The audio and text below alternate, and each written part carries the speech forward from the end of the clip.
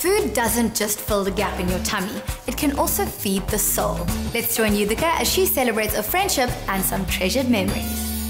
I have a special guest joining me for lunch today, and I'm treating her to some of my treasured recipes. On the menu, old-fashioned Durban fish cakes, a traditional lamb curry with those melting potatoes, and her favorite dessert, a cardamom creme brulee.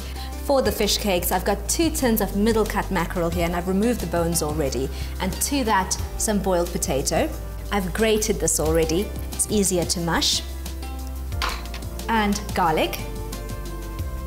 Some green chili, I like it quite spicy. To that, finely chopped onion, fresh coriander, an egg yolk, and 1 whole egg.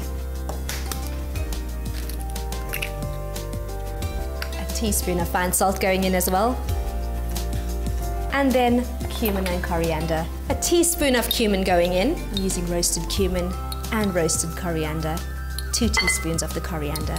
Mix the ingredients together. At first, I'm using a wooden spoon to do this. Now, a chef's best tool, your fingers. You're gonna need to use your fingers to mold this into patties. First, roll them into a ball and then flatten them. There are so many different versions of the fish cake, but I have to say the Durban version is my favorite. You should get about 12 to 16 out of this. I've made them slightly larger. Let's dip them in egg and coat them in crumbs. So I've got beaten egg going into a bowl. I'm using quite a deep bowl for this.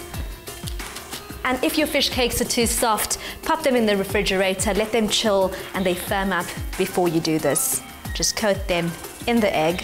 It is messy work. And then into breadcrumbs. And pop them back onto the baking tray. The messy part is now done. I'm going to leave these to chill and firm up in a refrigerator. And while that's chilling, I'm going to soak my fingers in some lemon juice.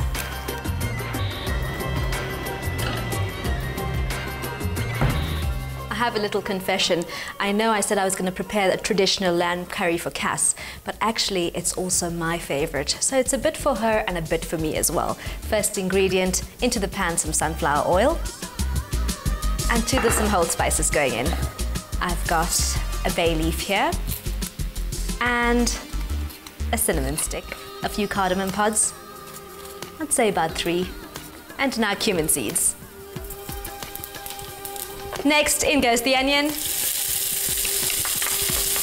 and season the onion, about 1.5 teaspoons of coarse salt going in. This is the most important step when you're making a curry, and the reason is the onions not only add flavor, but they also thicken up the sauce, or gravy as we call it. That looks about perfect. Now, curry leaves. I also add some curry leaves at the end when I'm garnishing. Ginger and garlic paste going in. Red chili. I like it fairly spicy, and so does Kass. So, about 2.5 tablespoons. Next, the lamb. I'm using a combination of knuckles and leg. Stir the lamb to coat in the fried chili and onion paste.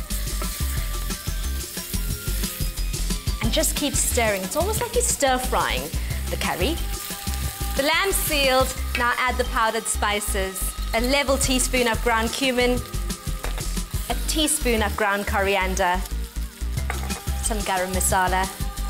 And a pinch of turmeric. Just a pinch. In goes some boiled water.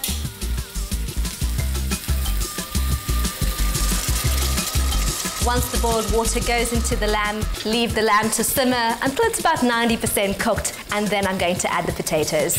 Let's get on with the creme brulee. Creme brulee has to be one of the simplest desserts to make.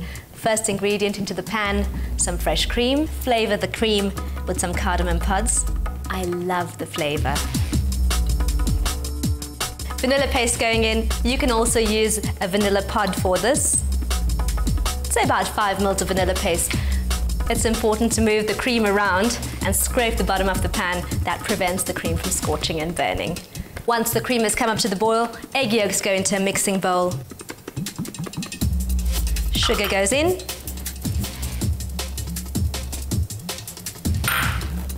And use a whisk to work the ingredients together.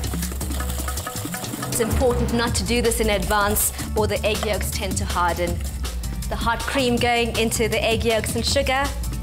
And it's important here to work quite quickly. Another tip for you is always add the hot cream to the egg yolks. If you add the egg yolks to the hot cream, you're going to end up with scrambled eggs instead of a creme brulee. Now use a sieve and just pass the liquid back into a pan or a bowl. This is to remove any eggy bits.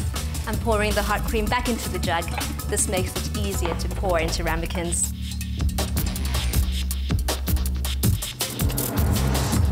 The kettle's come up to the boil. Boiled water going into the roasting pan around the brulees, and this helps the custard set as it's baking. Also prevents it from curdling. This goes into a preheated oven at 140 degrees Celsius for 45 to 50 minutes. Let's check on the lamb. That looks delicious. It's time to add the potatoes. Mix that around. A little more water going in. And leave that to simmer. And before Kass gets here and sees my dirty kitchen, I'm going to tidy up.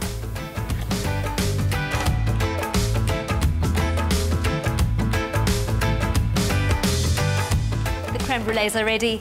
They should still be slightly wobbly in the center when you check them. Now that's perfect. These are a surprise for Kass, so I'm going to take them and leave them where she can't see them.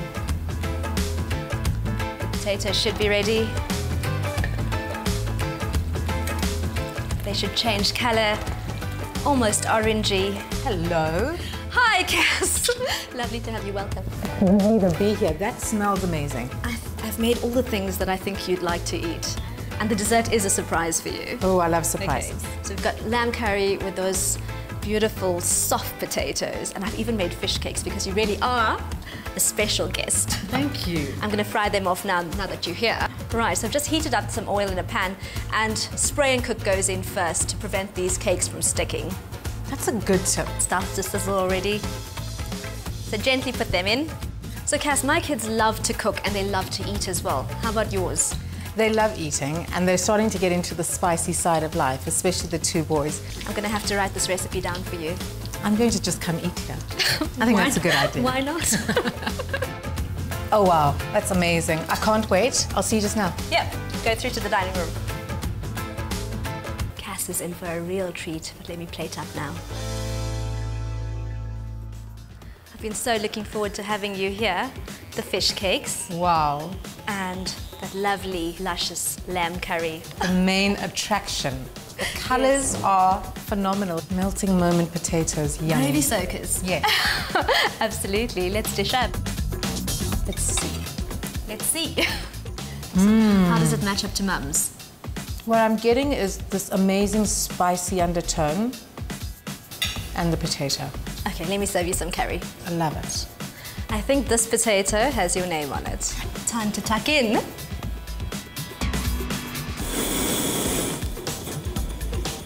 Surprise!